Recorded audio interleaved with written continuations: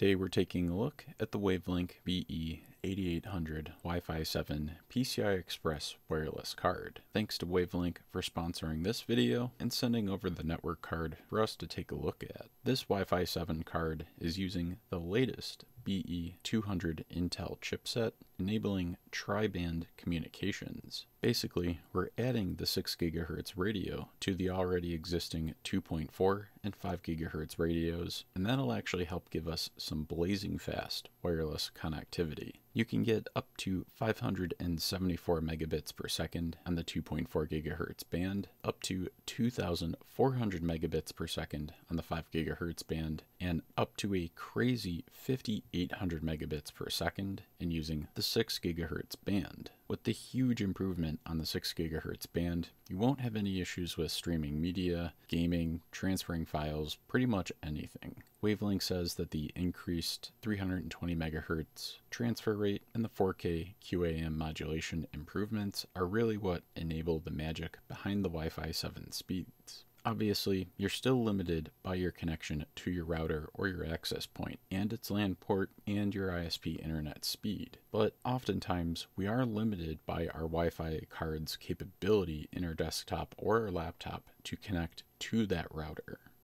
This Wi-Fi 7 add-in card is also supporting Bluetooth, version 5.4 by the way.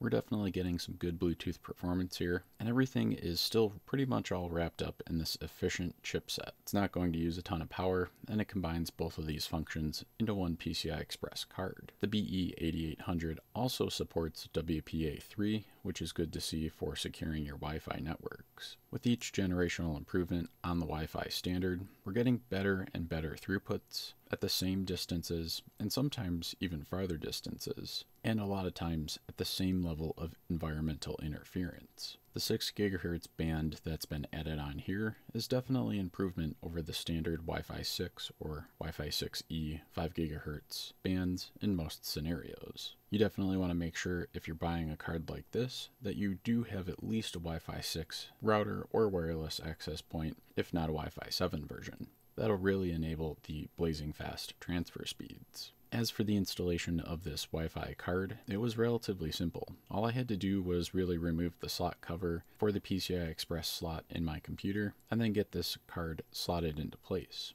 Obviously, the antennas are external to the card and the computer. Basically, you're just screwing on these connections. Just thumb tight is fine, and you're pretty much set with the installation. The bottom of the antenna does have this nice grippy material on it, and it is magnetic too, so you can stick it on top of your PC case. That's what I did, and it turned out to be a very good spot for optimal signal. As for getting the card set up and installed inside of Windows, my computer actually was able to find the driver right away with Windows Update, and that is an awesome experience. You don't want to have to go hunting for drivers, though it is hosted if you do need it from Wavlink or Intel.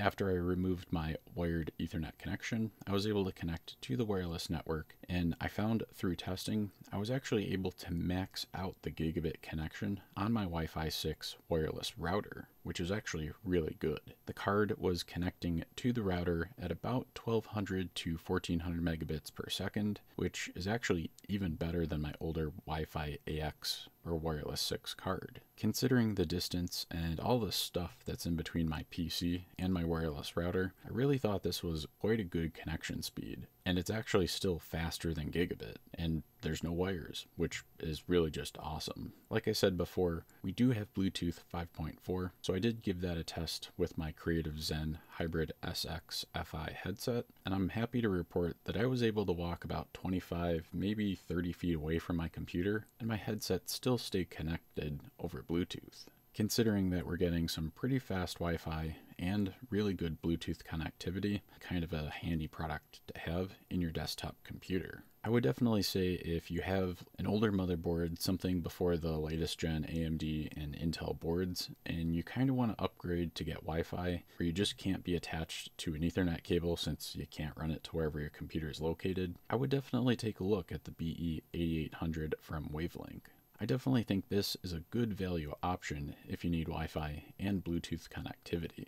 I'll have an affiliate link in the description below if you want to check this out or pick one of these up for your gaming PC. If you got any value out of this video, I would definitely appreciate it if you dropped a like on the video. That lets YouTube know to recommend this video to other people who are researching Wi-Fi 7 upgrades. If you're into PC gaming and home lab stuff like this, get subscribed to the channel and then ring that bell for notifications. Until next time, keep on gaming.